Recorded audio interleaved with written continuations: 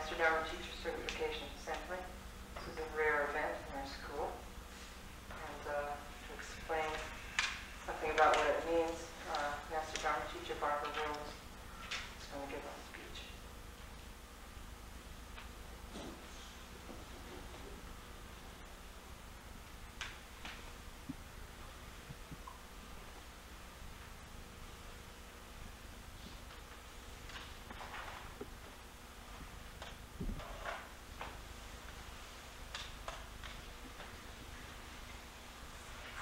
The name for a Master Dharma teacher in Korean is Jido Obsa, and Ji means to point correctly, and Do means path, and Obsa means Dharma teacher.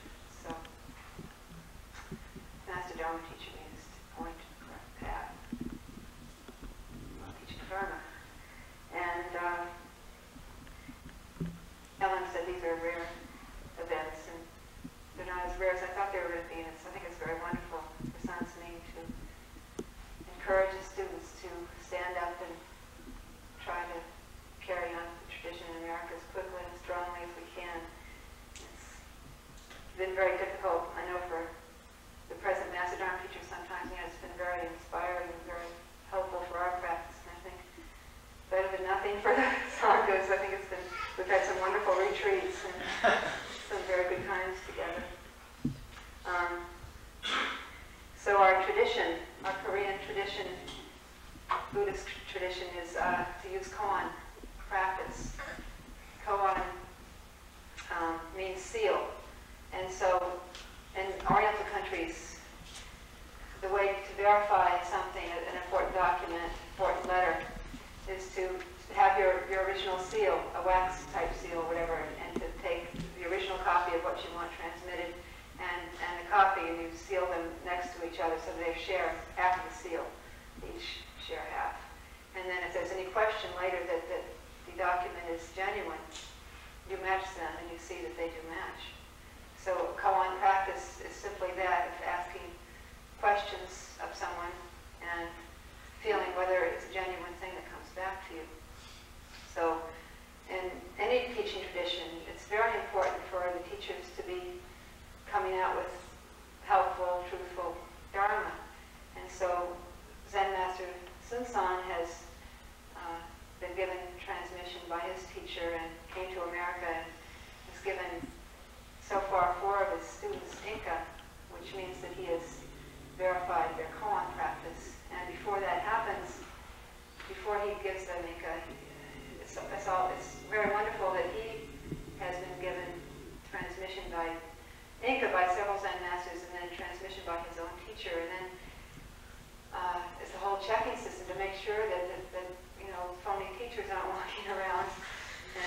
And so not only does the teacher need to approve of his students or her students' practice, but also the whole assembly. That's today. This is the assembly. Very important for the assembly to also feel that what's happening is correct and helpful and truthful. So Richard and Jacob are going to, I think first Richard, I'm not sure who's first, but sit down and there will be 20-25 minutes for us to ask each teacher, each Dharma teacher, questions. And you come up to the cushion, the green cushion, do a half bow and a full prostration. This is, most of you probably have had interviews. And then sit down and ask your question, receive the answer, and then if you feel clear about it, say thank you for your teaching, bow, do a sitting bow, stand up, do a full prostration, and go back to your seat. So that's the basic procedure for what's going to happen tonight. You shouldn't ask a traditional koan that we use in our everyday retreats, because then we'll all be thieves. We'll steal answers. So if somebody come up and say, mouse eats cat with a cat full of Shrobe, what does that mean? And then everybody wants this answer. So I'll assure you that Jacob and Richard both know the answer to the koan. And ask your own question. You can ask, it's very easy to make up a koan. Just feel something that you think would be difficult to answer and ask. How much do I weigh?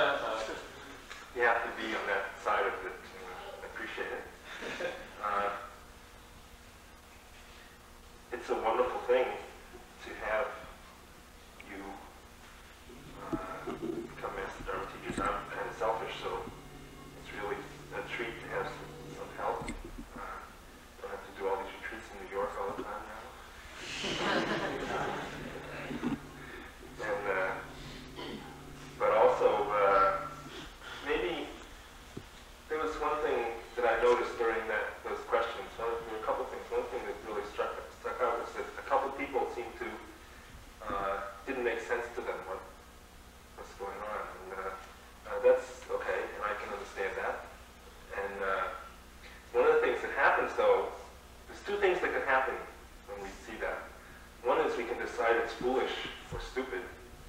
Another possibility is that maybe there's something there for us to learn. When I first met Seung, I would go for interviews and I didn't understand one bit of what he was talking about. And sometimes thought it was crazy or didn't make sense, whatever. Kept on trying to make sense out of it. But there's something there, and there is, it's very difficult to be in that position that both Richard and Jacob were in.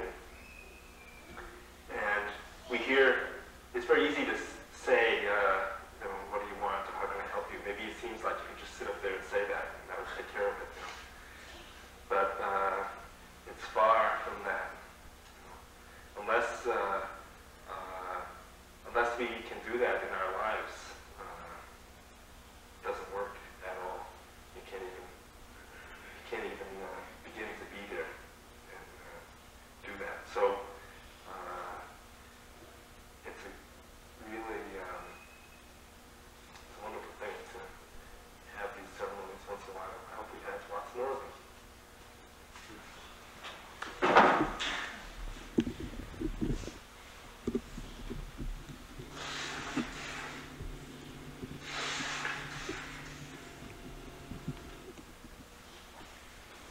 Now, Seung will present the Master Dharma teacher certificates.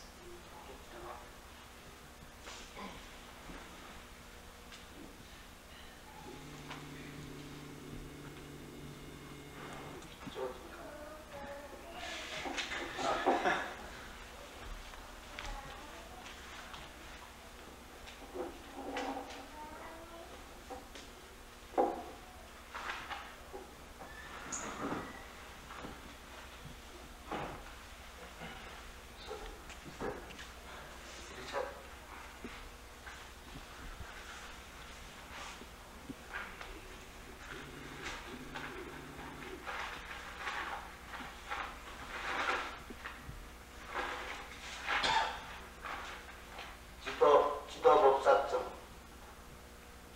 원흉법사, 법령리천, 기하는 본 선정의 지도 자격이 있음을 증명한 갑작은 12월 8일 한음 선정의 조실 승산.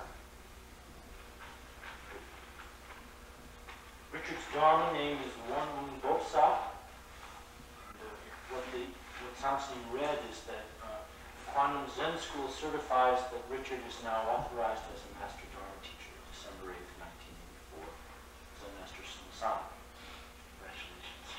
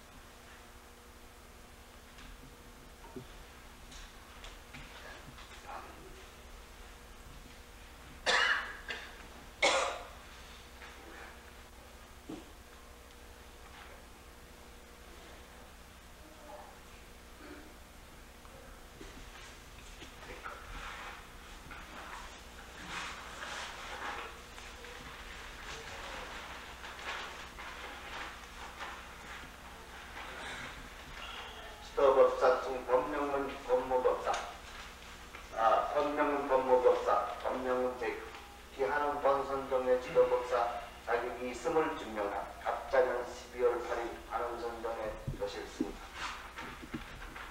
Again, it reads that Jacob's Dharma name is Mu Boksa, and the Kwang Zen School in Sahn certified he's now a Master Dharma teacher, December 8th, 1984.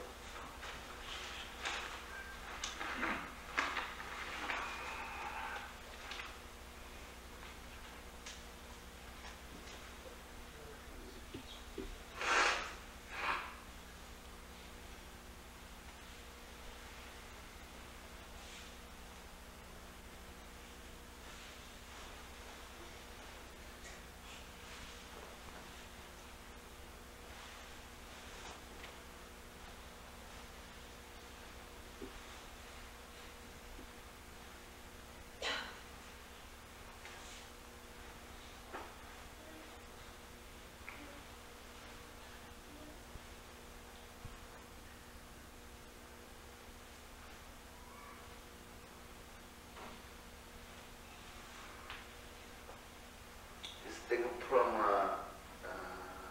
Poland. From Poland.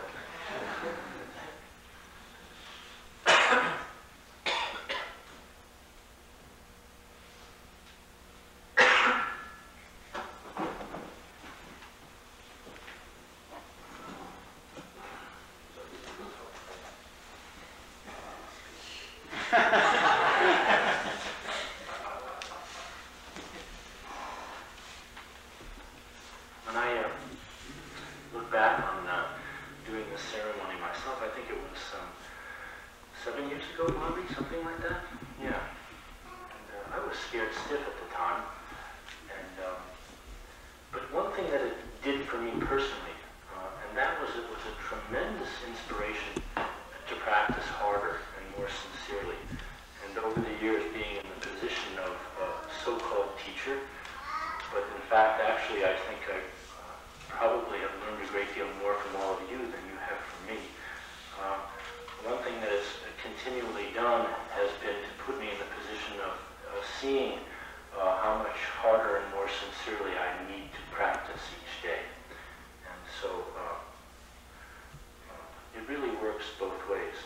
And I really want to congratulate both Jacob and Richard today. It's a really a wonderful thing. If you're just looking at it from the outside and you have no experience with Zen practice, as Link was saying, it's very easy to say certain kinds of words like "you already understand" or "well is white." But to say it with sincerity after, in both of their cases, 5, 10, 15, or 20 years of practice is really a remarkable thing and not to be taken lightly. So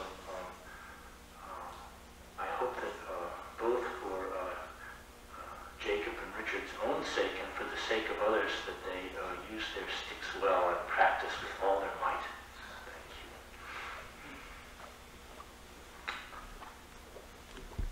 Today, Richard and Jacob become Master Dharma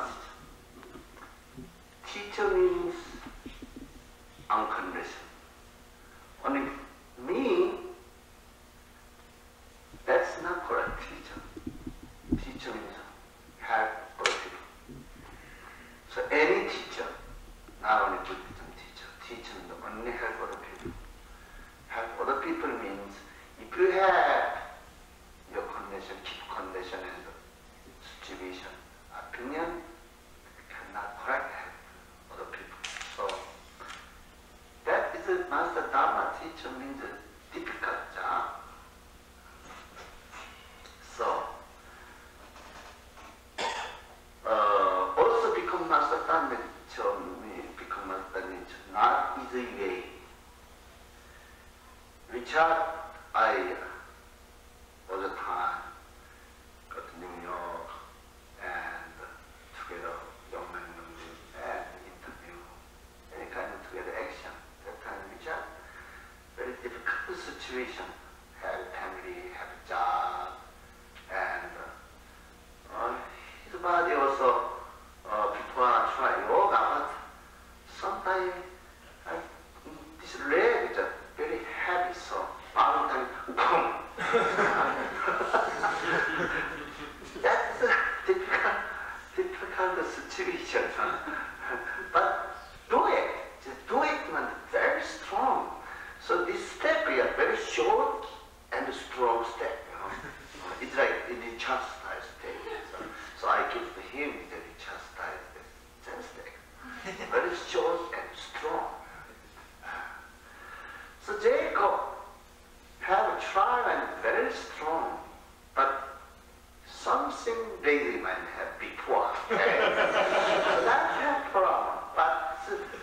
Raising mind almost gone, so become Master Dharma teacher. Before I come here, 결제 time, very hard training. So also 결제 one time long 결제, also one time strong is 1 month retreat. Long time ago in Sambasa, maybe 7 years ago or 8 years ago. Then again 100 retreat, so many of them. Many snow, that very cold. Then after the 100 retreat, very sick, go to hospital, and they almost died, but again alive. Because he not 100 retreat, maybe die. 100 retreat, so not die. 2 times big 100 retreat, 100 retreat, 2 times and long 결제. That have try mind. So that try mind his takeaway, raising mind. So become not Dharma teacher. Kwang practicing means Jacob very smart, long time or finish, but raising mind have. So that is a people have problem. Now is that become as a Dharma teacher, so that's a many try mind, both strong try mind. So if you have try mind, any your bad karma take away. Bad karma take away, your mind is clear. Your mind is clear, then any kind of karma is no problem. Also your life is very clear. Also your direction is clear. Then when you see when you hear, oh, just like the truth. That's the point. Not also become master, it's non-special. Everybody have try mind, correct direction, and the try mind, everybody become master Dharma teacher, and everybody become teacher is possible. So I hope today Jacob and Richard become master Dharma teacher. Not only Jacob and Richard, everybody are training, and this world, not so many teachers. I went to this world, okay, Europe and India or Hong Kong and any around. Then not so much teacher. They want teacher. So everybody high training also become master Dharma. Also Richard and Jacob more high training. Everybody. Then whole being, this world, what kind of work? Okay. What kind of work? So we have that necessary. What kind this world, what kind of give me job? Okay. What kind of give me job? Moment to moment. So that if you have your job, you must do it. That is our correct job and our correct my life and human beings, correct human beings responsibility. So that's a very important point. Don't understand my job, that cannot responsibility. Okay. First understand my job, very important. So Master Dharma teacher, also teacher means understand my job. Okay. So everybody understand my job and get enlightenment, save all being the pro-subject. Thank you.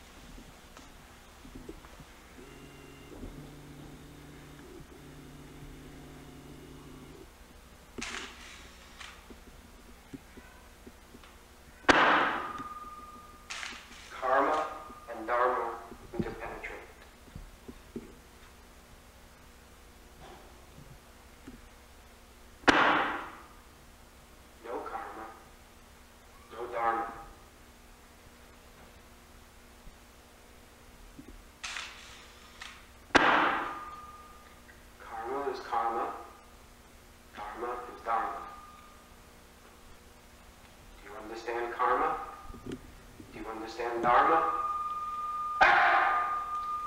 Just 200 miles from here to New York. The only choice is whether to go by day or by night.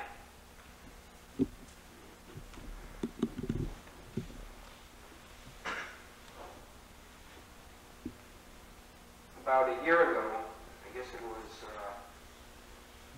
last January, Seung came to New York and we had Young Junjun, and I finished off a few koans that I had been working on for I don't know how many years, and he said we'll have this Master Dharma Teacher certification ceremony.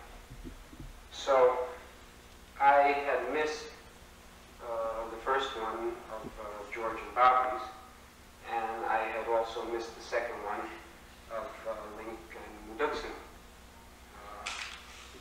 So I didn't know what these ceremonies were like. So one time I asked Ken Kessel, what is the Master Dharma Teacher ceremony like? So he said, oh, you have to give very strong speech and read a poem and answer everyone's questions. So I started thinking about that, give very strong speech.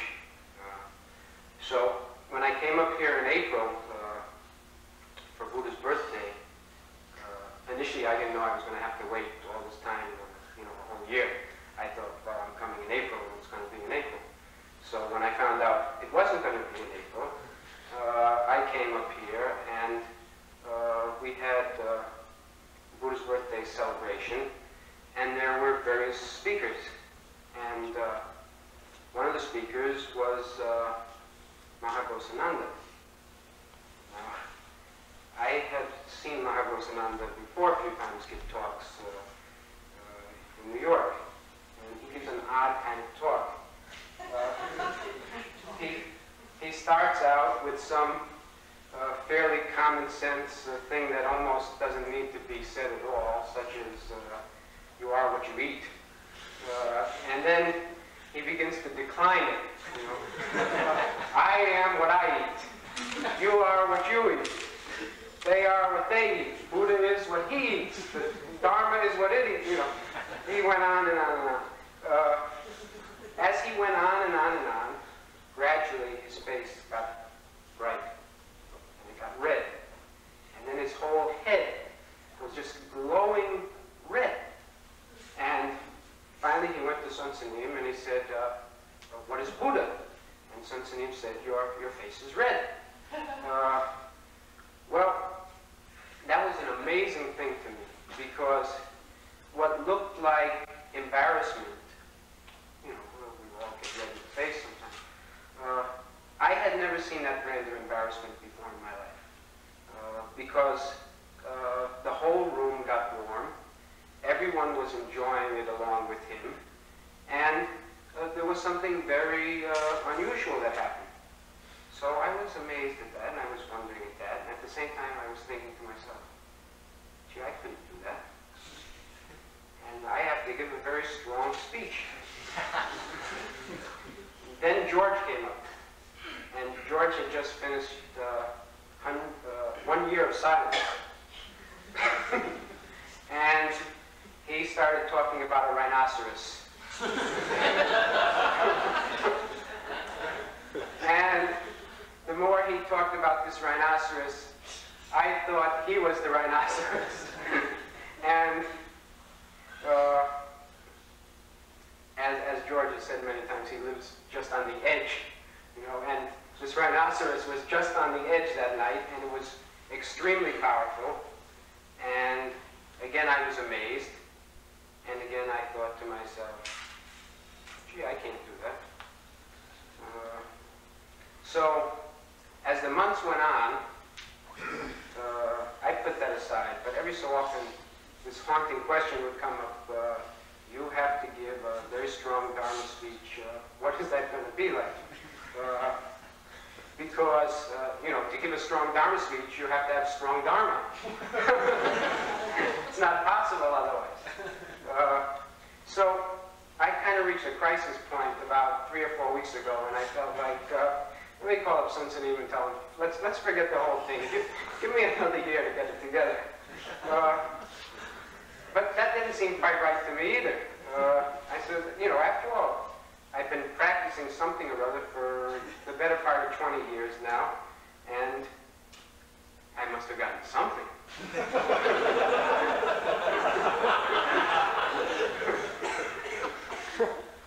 So,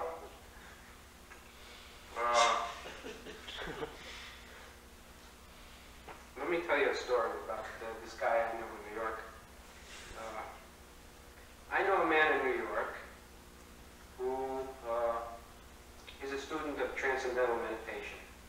And he's not your garden variety transcendental meditation type student, meaning that he doesn't practice 15 minutes in the morning and 15 minutes at night to lower his blood pressure or develop his alpha waves.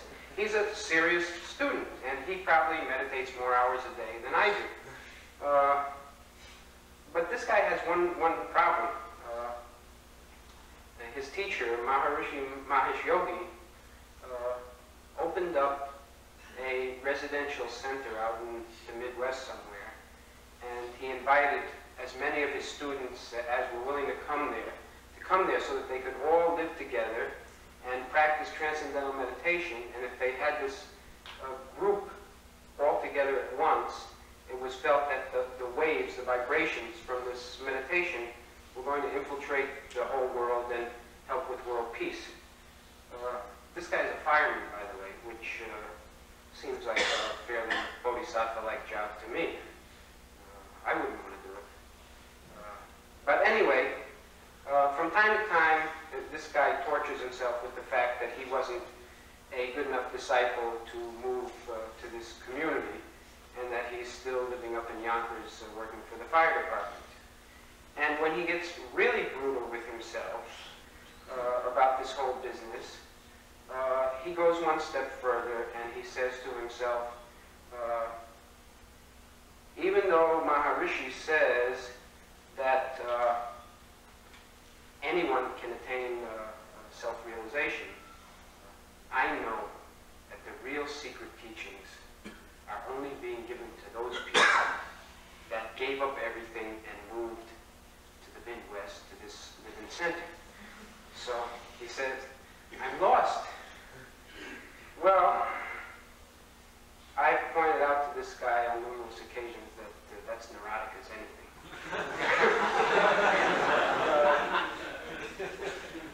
He doesn't hold it for too long. Anyway, why did I tell that story?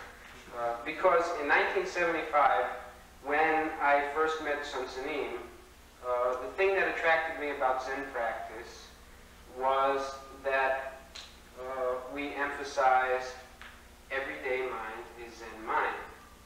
Any lifestyle is okay. What's more important than whether you live in a Zen center or live outside a Zen center or are a monk or are a family person or whatever, what's more important than that is why you do those particular things.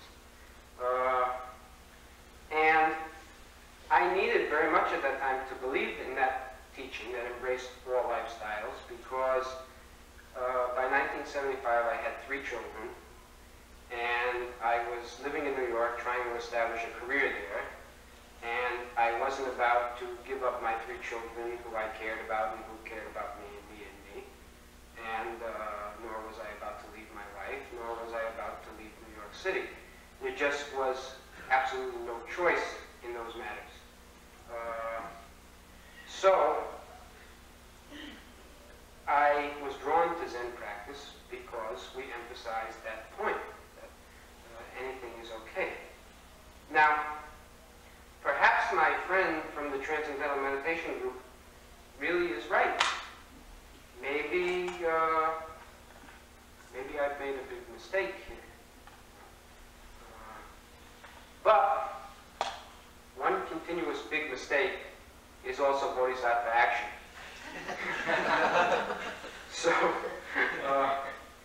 So when I thought about, what is my Dharma? What can I encourage people with? It's just that, to face the fact of no choice. When you fully face the fact of no choice, you find your freedom. So, wherever you are, whatever you're doing, try to use that as your practice, and try to use it 100%. That is most important. Doesn't make any difference what you do. It's how you do it and how you use it. So that's basically what I want to say to you.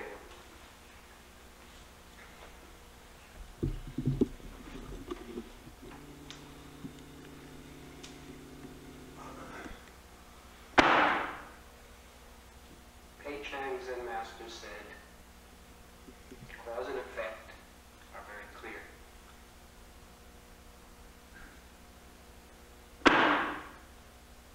Huayan Sutra says, all phenomena interpenetrate each other.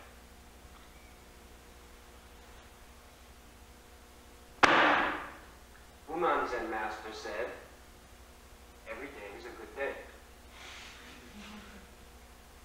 Which one do you like?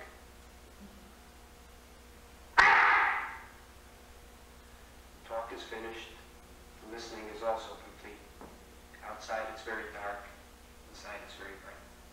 Thank you very much.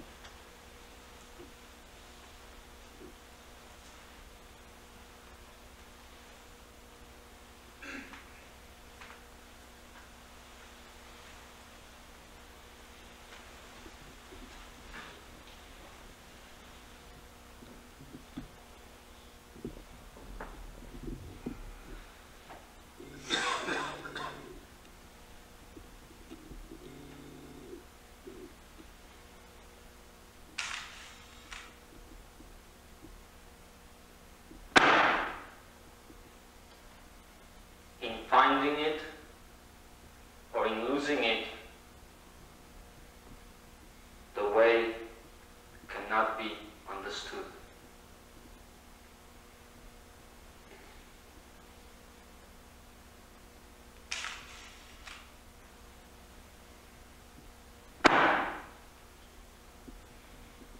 Being correct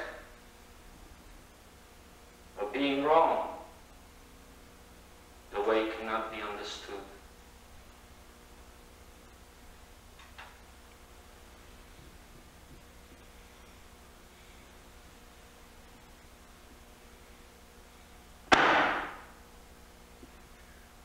Getting it or giving it away still cannot be understood. What can you do?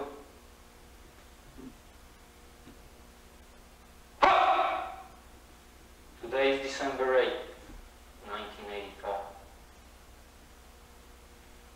Today is also Saturday. Today can be many things to many people.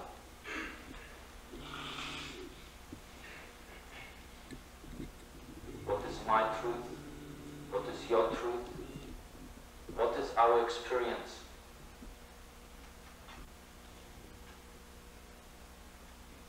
We hear many wonderful words and a lot of great speech. And as I have for many years, many of us think that makes sense, that's wonderful. Now how can I do that? Or as Sahn sometimes says, you must make it yours.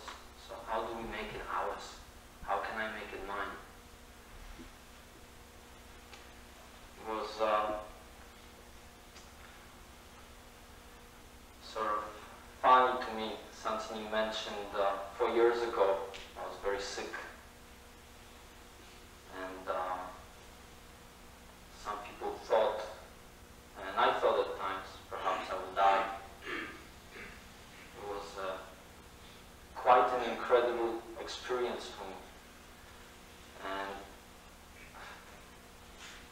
perhaps in a sense was one of the most valuable experiences that I have had during the years that I've been studying with Sahn.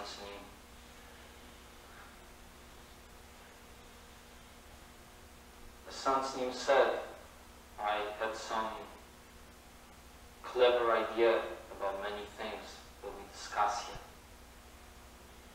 And in many ways I thought, gee, I understand a lot.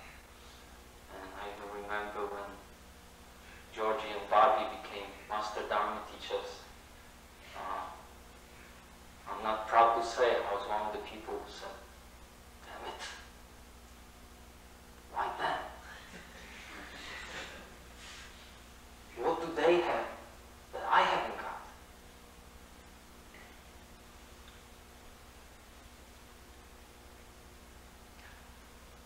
So we know, but again, how do we find this way? And how do we make it ours? And how do we use it? Well, many things happened, and then I got sick. And then somehow something was happening that my mind just couldn't deal with in its usual way. In a sense, it just gave up. Okay, so maybe I would die. I feel so sorry for my mother, but it's okay.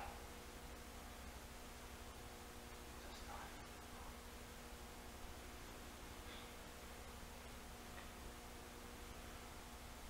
But one thing was very clear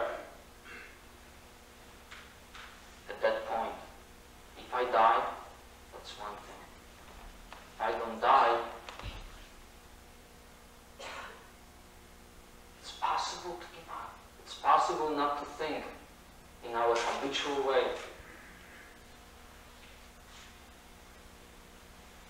Maybe we want this because we want to keep it. We want to get it. We want to make it ours. But because we want to make it ours, it's so elusive. Just die.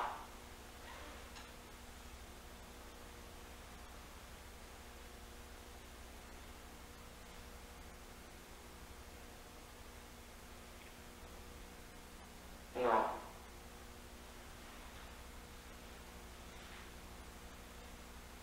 To make it ours, to live this life which we call Zen life, or the life of truth, is nothing special. Isn't that strange? It really is nothing special.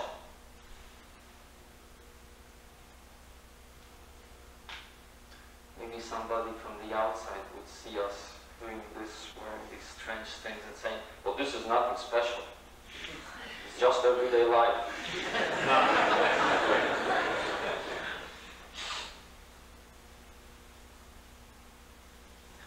So we use every means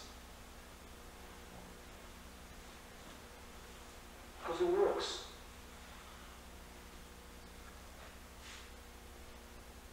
If we try, it works. And something strange can happen. Maybe somebody thinks, I'm too stupid to understand. Fine, be stupid.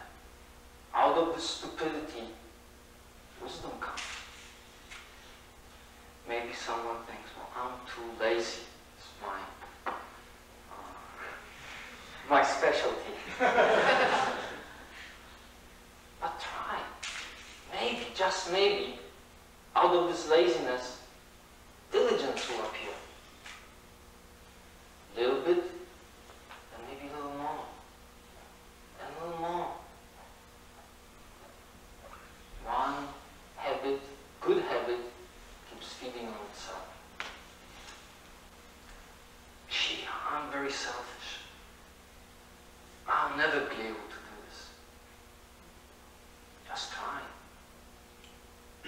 selfishness, great generosity will appear. From anger, great love, great compassion. It's kind of magic. You don't have to do anything. Every day, we sit, we bow, we chant, and we try to do this practice. We go to work, we deal with people, we deal with our everyday problems. Now we have some direction. How can I make it mine? It's magic. You won't have to do anything.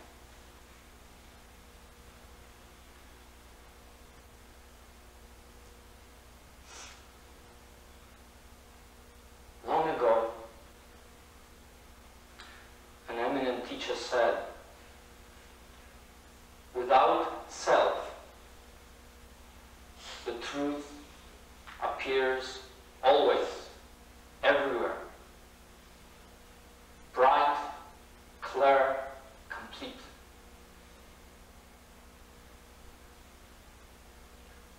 Not too long ago, an eminent teacher said, find your true self, then you find the true way, and your life becomes complete.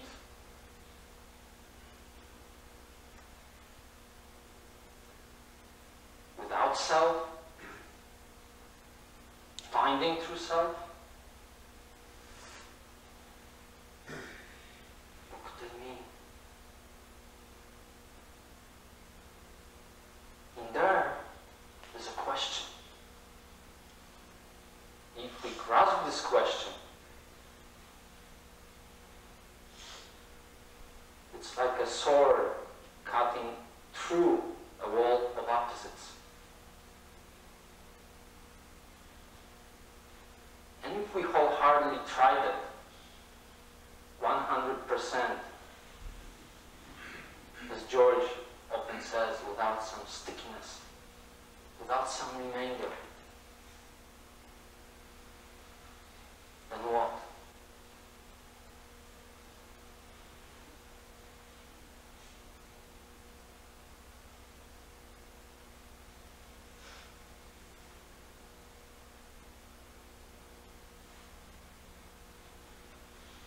Please look